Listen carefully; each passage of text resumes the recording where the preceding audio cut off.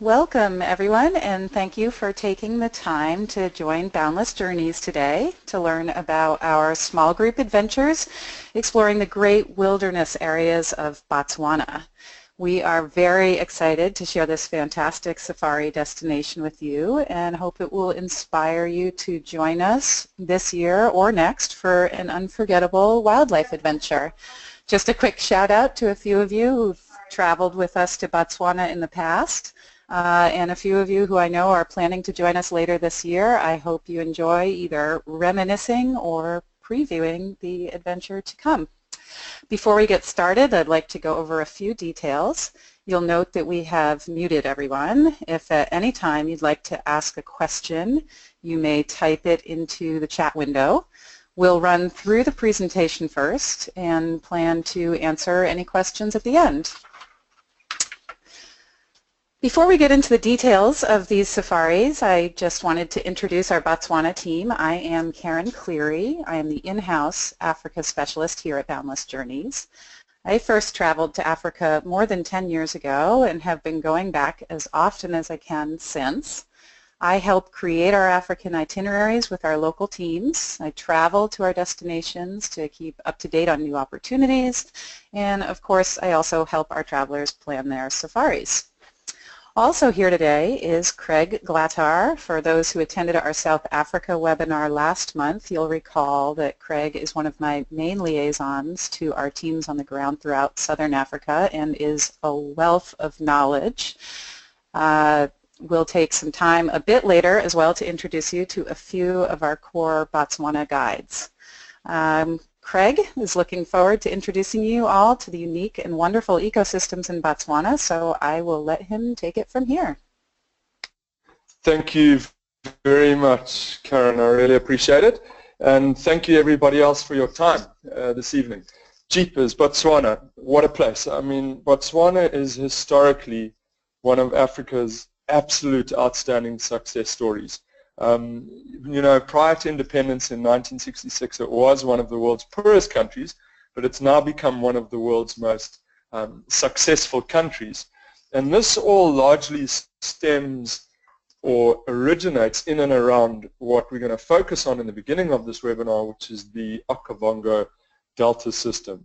And it largely comes down to quite a simple fact, and that is the fact around the sustainability of this area of the Okavango Delta. And Karen can tell you a little bit more also about what that sustainability actually means.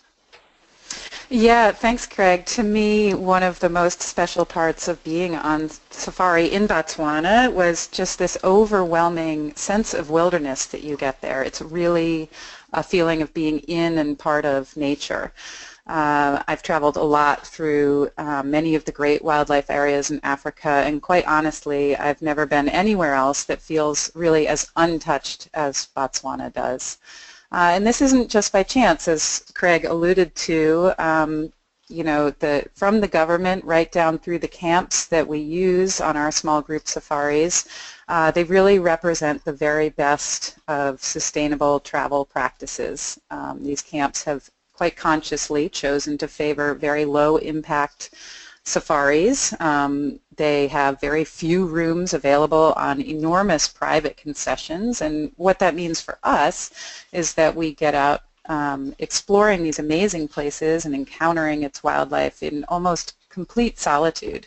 But what it means for the wildlife, of course, is that they have a very well preserved and healthy ecosystem to exist in. I'll leave it to Craig to tell us a bit more about the specific areas you can discover on our Botswana safaris. Thank you very much, Karen. Yes, so the main area we're going to focus on in the beginning of this webinar series will, of course, be the actual Okavango Delta system that you can see illustrated up here that I'm pointing to with the little red marker. But that only lies at the crux of a number of different experiences that one can have throughout Botswana, ranging from the central Kalahari Game Reserve south of the Delta system into the Delta system, Maremi Game Reserve, obviously an important part of that Delta system, and even further north of that Delta system into the Linyanti, the Chobe, you know, all the way up, ending in an itinerary at a place as iconic as the Victoria Falls. So really a safari journey through Botswana can encompass all of these regions. And it's important to remember, and Boundless Journeys have done a great job here, that traveling through these regions is largely dependent on the seasonality of the area, and that's why we're going to look at two programs, one of them the Ultimate Botswana and Victoria Falls program, and the second one which is focusing on the Okavango Delta together with the Kalahari Desert system of this program. Now Botswana, to put it in perspective, is roughly the size of Texas. So imagine that Okavango Delta system that you see right up here in the northern part of the country, illustrating just with the red pointer there. That little delta system is only about, and I say only lightly, 6,000 square miles in size, and it's filled with water channels, lagoons, and islands, and it's one of the largest inland delta systems in the world. And what makes this area truly, truly remarkable is that this wetland paradise is located, deep within the middle of what is the arid Kalahari Desert. And each year the floodwaters flow from catchment areas over 600 miles away into the delta system in the middle of what is essentially this area's dry season to create the absolute miracle that is the Okavango. And it's this Okavango in this area that sustains just a massive, huge diversity of fauna and flora. So that game viewing is excellent throughout the year. But it does change with the seasons. And I'm going to explain a little bit more about that seasonality as we look at this next slide here. Imagine for a moment the Okavango Delta is your hand connected to your wrist. Your wrist is what is called the panhandle system. I'm illustrating up here. And then your opening hand is the actual Okavango Delta system. Now this water travels for 620 miles all the way down till it hits what is a fault line. It's known as the Gumara fault line. And it reaches this first fault line. That would be the point where your wrist meets your hand, if you're looking at your hand at the moment. It hits that fault line in about April, May. And then it slowly, as you can see in these illustrations, from April to May and on to June, it slowly starts to flow outwards over a distance of around 300 miles at a 20-degree gradient until it hits the other end of the delta, another fault line called the Tamalakana, and it reaches that fault line in about September, October, and that is when the flood or inundation is at its most or furthest reaching point. After September, October, that inundation or flood starts to recede again. So suddenly you have this ebb and flow of water. The flow from May to October, the ebb, the receding water line from about November to April. Now remember that when that water is arriving from May to October and pushing out as you open the palm of your hand, remember that that water is arriving in the middle of what is Southern Africa's dry season, our winter, the converse of your summer. So that's an important ecological indicator because it's a huge amount of water arriving in essentially what is the middle of the dry season. Now this ebb and flow of this water system throughout the year that changes every single year as the channels change with it results in some really unique experiences across the delta system that can be had. And we classify them partly as water-based experiences, land-based, and combination-based experiences. So take, for example, the Ultimate Botswana and Victoria Falls program that Boundless Journeys have put together. They focus on areas such as Chobe camp for more of your land-based experiences, which we'll get into some more detail. Then they traverse over the delta system deeper towards the panhandle and into the water environment of the delta at a camp like Kidjara. After that point, they'll travel further north up into the Linyanti, along the Linyanti fault lines and swamps, and focusing on a camp that is along an incredible channel known as the Savuti, finally ending up at Victoria Falls. So you can start to see how an itinerary in a very short format can traverse many different habitats where there's a whole bunch of different experiences that we're going to get into some more detail right now. So traversing this area of over 6,000 square miles in a completely pristine open wilderness requires something a little more inventive than driving, and that's why guests would be traversing this area in light aircraft, ranging from air vans to different size Cessnas that take 4 to 5 passengers, up to even 12-seater grand caravans that you can see in this image here. And that's part of the experience, getting between the camps, seeing this absolute pristine, true wilderness unfold beneath your feet as you fly from one completely different habitat and ecosystem to another. Now this next slide is going to give you a little clue as to how the actual delta system functions, and there's 3 indicators here that I'm going to touch on. We call them the environmental or ecological engineers. The first one is this little island you see at the bottom of the screen. The second one would be these larger, deeper channels, and the third one would be these smaller little channels running to and away from that island that you see there. And these are due to the 3 ecological engineers. The first and most important one you learn about, termites. As termites fly and move around the delta system, they land with their queen, start a new colony. And what do termites do? Well, termites start to grow their own gardens within their colonies, in layman's terms. And these gardens provide the fungi, the food resource that they survive on, but it also provides a really great environment for the growth of other smaller plants and grasses and bushes. And as these termite mounds grow and expand, so does the vegetation in and around the termite mound, where this nutrient-rich created soil and fungi have been made by the termites, and that attracts more plants to grow. And in turn, these islands go from next to nothing to larger islands, and smaller islands float by and attach and catch on, and they become bigger islands due to the termites. And as that termite colony maybe dies off and moves to another area, so that island actually grows and shrinks and appears and disappears throughout the delta system. So it's a continual changing wetland. The third ecological engineer creating those bigger channels are the hippos, and their movement opens and closes channels throughout the seasons. They're eating various different types of vegetation, papyrus, etc., passing on their feces into that system, which provides a nutrient-rich food source for other plants to grow and change. And the third ecological engineer is, of course, the elephants, those smaller channels. The elephants move between the islands, move amongst the larger channels that the hippos have created, and in turn, they too, like the hippos, open and close various channels. So there's this continual change of water direction through the delta system, which makes it such a unique area. It's not only about the water areas and the islands that are created that make the system so interesting, but all of the floodplains in and around, between and surrounding the edges of the actual delta system. And it's these floodplains that also ebb and flow as water arrives and flows over them and recedes, that attract huge amount of plains game, lecheries and zebra and giraffe and any form of plains game. And you can be sure behind the plains game you're going to find a massive amount of predators, and it's this dense variety of plains game and predators that has given the Okavango Delta in Botswana its reputation for ground zero for wildlife safaris in southern Africa. But I'm going to hand over to Karen, because she has quite an interesting story behind this image. Thanks, Craig. Yeah, this was just something that I wanted to conclude because for my last trip to Botswana, it was a really, really special experience, and just one example of the stories that our guests get to be a part of on our safaris. These photos here are from, as I said, my last trip to Botswana. This happens to be a young leopard called Pula. She is the daughter of the famous leopard Legadima.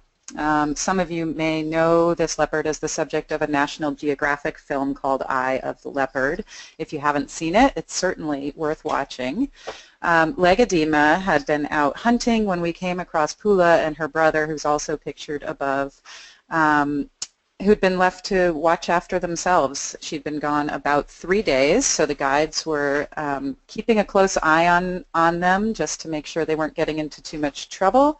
And because there are so few others exploring these, enormous private reserves, we had the good fortune of being able to spend nearly an entire afternoon with these 2 young leopards while they played and napped, without any other vehicles sort of disturbing our peace or their peace.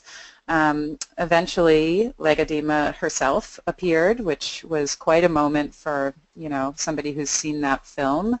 And we were able to witness their very touching reunion. It was definitely one of the best leopard sightings I I've had, and it's the kind of unique experience that Botswana offers in that you can spend time with these animals without other vehicles around.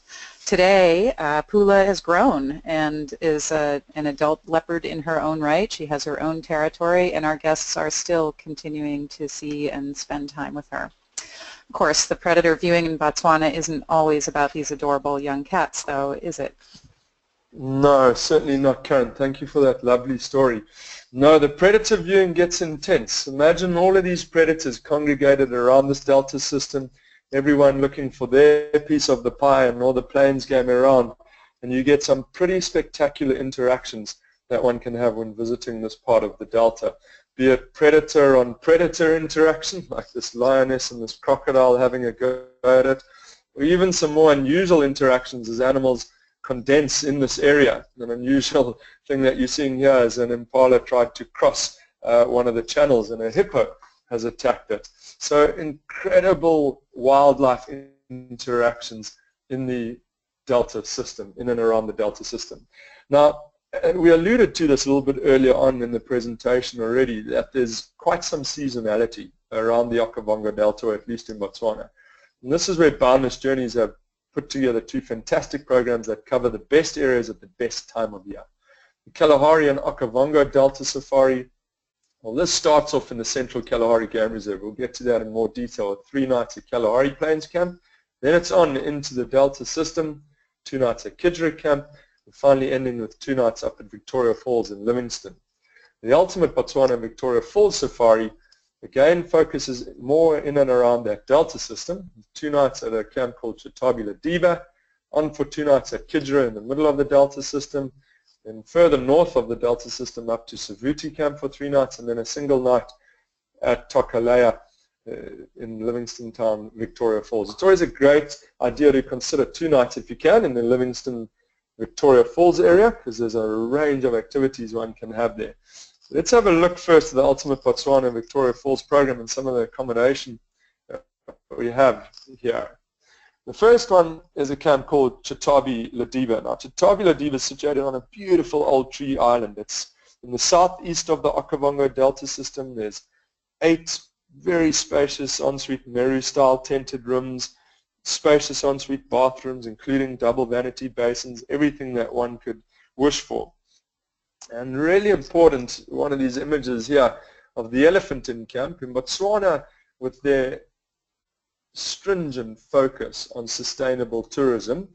A lot of the camps will have no fences, no protective lines around them, so animals can move in and out of camp quite freely. I think that adds to the complete wild experience that Botswana offers. And an area like Chobe, and certainly where Chobe camp is located, is ground zero for some of the best predator viewing in and around the Delta system. The concession size is about 55,000 acres. What makes this area really unique is it's a convergent zone of 2 varied habitats. There's Mopani woodland, characterized by all those acacia shrubs, that meets, your typical Okavango Delta habitats, the palm-dotted floodplains, wooded islands, beautiful waterways.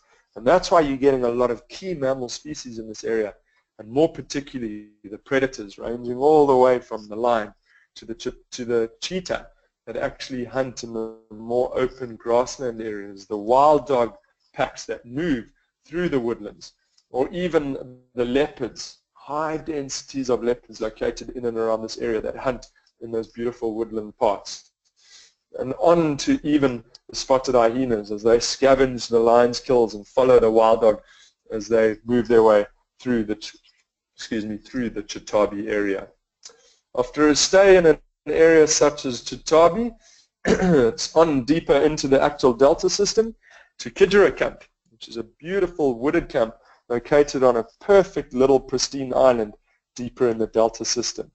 Now imagine this is the only camp on an island inside a concession that is over 14,000 acres in size. So you're starting to get an idea as to how exclusive a safari experience in Botswana is. And what's key about this area is it's situated right in the middle of one of Okavango's key waterway areas and is surrounded by papyrus swamps and beautiful wooded islands. And there's a lot more to the species in and around this area on this beautiful camp that is actually accessed by boat. It's a Robinson Crusoe type experience, but it's not only boats that one can enjoy here, but how about mokoroing? Mokoroing is an ancient art that was practiced by the Bai tribe, and they used this means of poling their way around in a dugout canoe to traverse these pristine waterways. You won't only be seeing the smaller stuff around here. If you're lucky enough and you got your camera ready, you could even be silently drifting up to a massive elephant as it feeds in the beautiful papyrus waterways. We get further out from the camp into some of the deeper waterways in and around the Delta system using our mud buggies. These are boats with an elevated engine system allowing us to get through some of that lower water. You can see some red lechery antelope in the background there. And that's really what this area is about. It's about unique water-adapted species like the red lechery, the herds that move in and across these floodplains as the water starts to arrive and move through them. It's also about some really species-specific animals located in this area. This might look like a relatively benign antelope to all of you, but it's actually called the Sitatunga. And it's an incredibly well-adapted antelope that is essentially an aquatic antelope. It's able to swim well in these waterways. Its nostrils are located at the top of its muzzle, so it can completely submerge itself. And it's got some really interestingly designed hooves that allow it, as you see in this image here, to travel at quite some speed over the top of these papyrus reed systems. It's not only about the antelope in this area, some incredible birds. Any twitchers amongst you, bird fanatics, will be happy to see that this area is ground zero for Pell's fishing owl, one of the world's most famous fishing owls, regularly seen in and around camp. Or how about the Angolan painted reed frog? One might think, what's so special about frogs? Well, here it is. Frogs are the world's most important ecological indicator. They suffer very easily from changes in an environment, particularly pollution. And this area has some of the highest densities of varied species of frog anywhere in the world. That tells you one thing. This is true paradise. It has been untouched and unharmed by man, thank you to Botswana's progressive approach to tourism. If you're lucky, you might also get to see some of the predators hunting in these floodplains. Some pretty well-built lion prides in and around this area as they work on their resistance training, hunting lechery through these waterways. From the middle of that delta system, you could even head further north, as we do in the ultimate Botswana and Victoria Falls program, up to a camp like Savuti. Hey, Karen? Yeah, Savuti is one of my favorites. This year we are staying there for 2 nights. In 2017 we will actually be extending that to a 3-night stay. I just wanted to comment a bit more on the camps we use in these safaris. You know, we've already discussed how these camps really embrace the concept of sustainable tourism and a low-density approach to game viewing, but you know, these camps also offer each their own unique style and really quite a high degree of comfort. Camp is just one example, happening to be one of my personal favorites. What I really love about this camp and the other camps on our safaris is that, you know, not only do you enjoy the many comforts of like a nice boutique hotel and then fun and friendly staff, great meals, but you also really maintain that very direct connection to nature. Here in this photo you can see that there are large screened windows on the tents that allow the breezes and sounds to come through even as you sleep. Also, this particular camp is set overlooking a place called the Savuti Channel. For nearly 30 years this was a dry channel, just grassland, but then in 2008 something shifted in the plates underneath Botswana and the floodwaters began to appear in the channel again. So this water draws in all kinds of wildlife. If you're an elephant lover in particular, this place is absolutely paradise from June right through October. In fact, some of the best game viewing can be had right from your private veranda at your tent or from the open lounge spaces in the camp, due to that channel that runs straight past.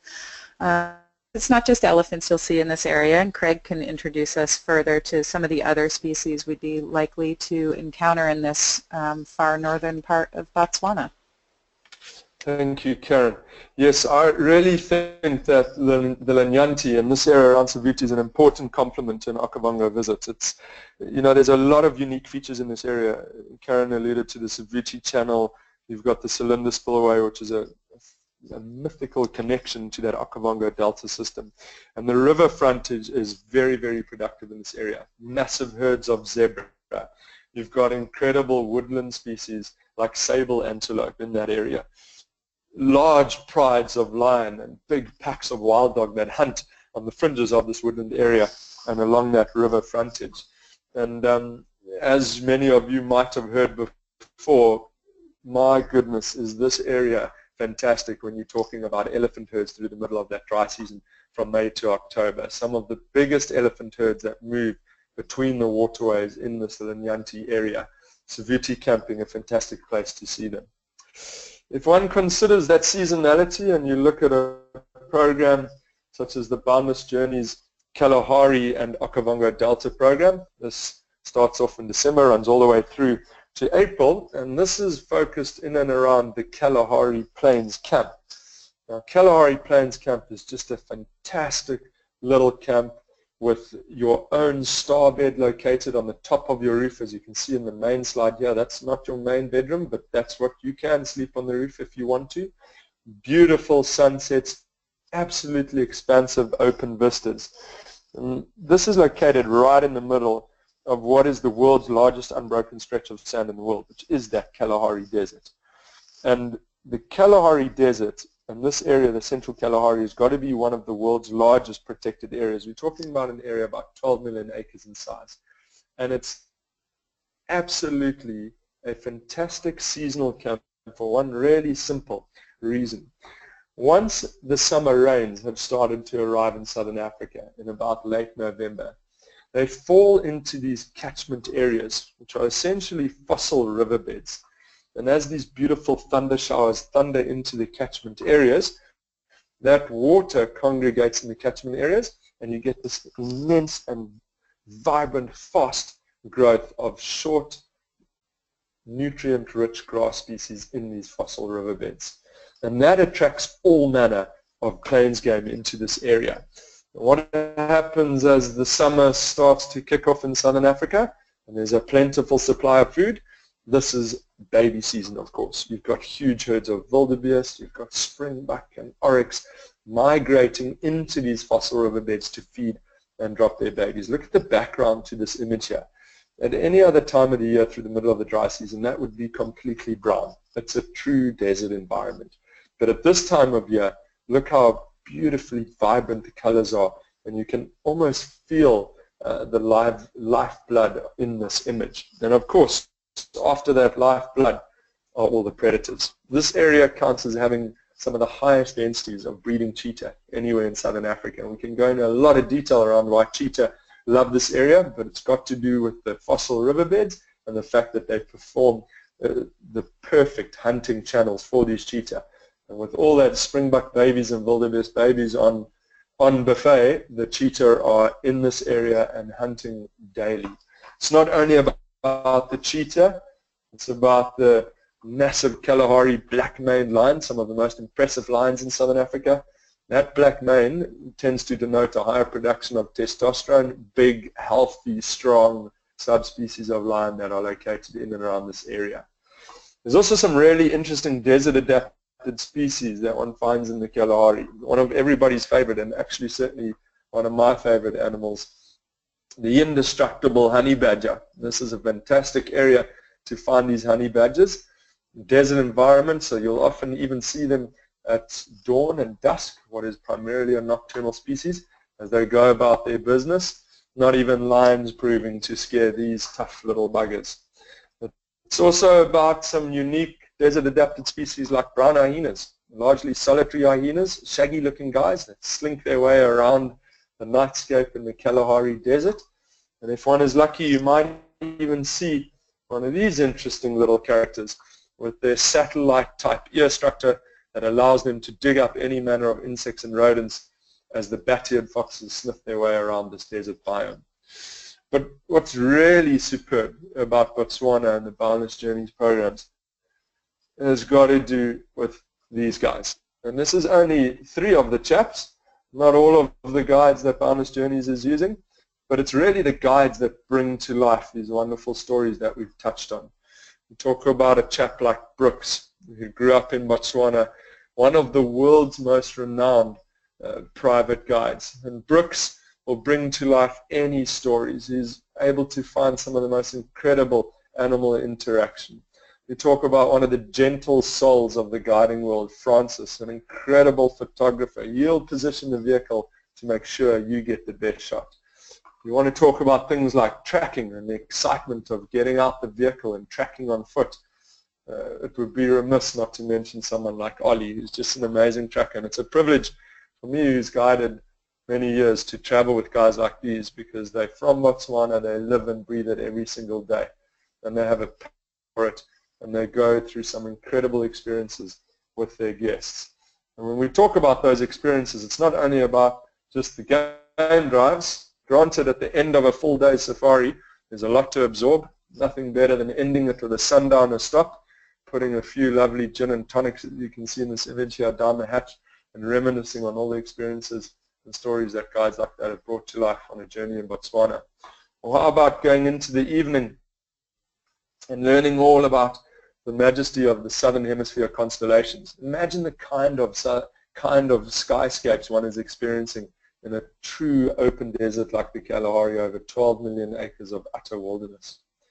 If you're in the Kalahari, you might even want to experience a little bit more culture. Spending a day out with a guy like Molani, who works at Kalahari Plains Camp, and he brings to life some of the skills and heritage that has been passed down through the years in his family.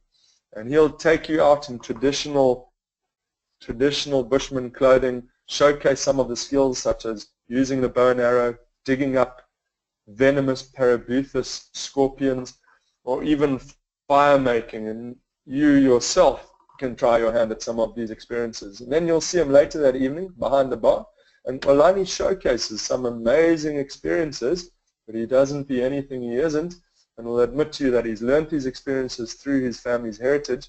He'll also find you on Facebook if need be. What a great way to experience a culture like that, Bushman heritage in that area. An itinerary through Botswana is often ended with a fantastic experience at one of the world's most iconic destinations, and certainly one of the 7 wonders of the world, Victoria Falls. At a camp such as Tokalea, this is a great camp that's overlooking the Zambezi River, and it comprises of 12 raised, beautifully spacious safari-style tents. It's set inside a nature reserve. It's away from the hustle and bustle of Livingstone town, so it provides just that perfect quiet seclusion to absorb everything that one has experienced while on safari. Great food, great views, exceptional accommodation. And of course, it's all about the iconic 7th wonder, one of the 7th wonders of the world, the Victoria Falls, as you can spend a morning getting a history lesson in the area, and of course seeing such spectacular sights such as this. I think it was Livingstone who mentioned a sight that must have been gazed upon by angels in flight, which certainly rings true when you look at images like this. Back at Tokalea Camp, a range of activities, spending time on the Zambezi River, maybe sitting out on your deck watching the elephant herds and other animals that traverse between the river area and the national park behind the Tokalea Camp. It's also about learning about all of the environmental practices and ecological, sustainable practices that one can enjoy in some of these camps. Tokalea is a great camp to soak up some of that experience. If you want to get involved with the indigenous tree planting program, maybe you even want to head out to Nkuni markets and meet some of the local villages there, learn about the Children in the Wilderness programs in and around Livingstone town. One of my favorite experiences one can have at Tokalea, and that's why I mentioned earlier you want to be spending 2 nights at Tokalea if you can, and that's got to be a walking experience with the white rhino that are located in that reserve around the Tokalea area. And it's such a great experience to walk with these placid white rhino in this area.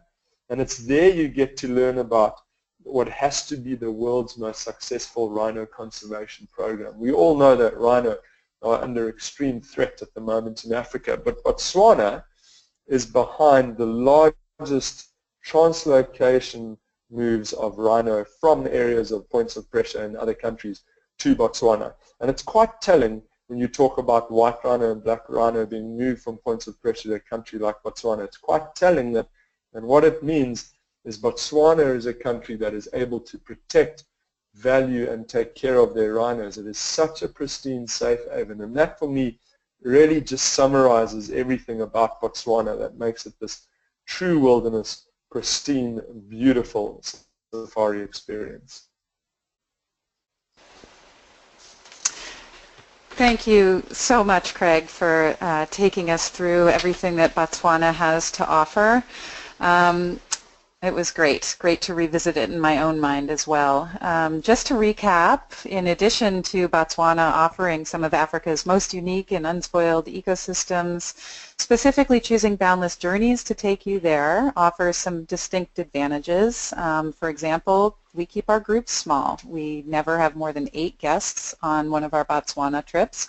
Oftentimes we're running them with just 4 or 6 in a group. We make the planning really easy. I specialize in travel to Africa and can answer your questions and really help you get the most out of your trip. And I have resources like Craig to go to if you can ever stump me and need more local insight. We can also help you with any pre- or post-safari arrangements you might need, whether you're extending your time at Tokolea Camp or want some assistance with planning a trip to Cape Town or spending some time in the Sabi Sands in South Africa or even a side trip to Namibia. So, we really appreciate you taking the time to sit and listen to this today. If anyone would like to chat with me further about any of these trips or any of our safaris in Africa, please give me a call.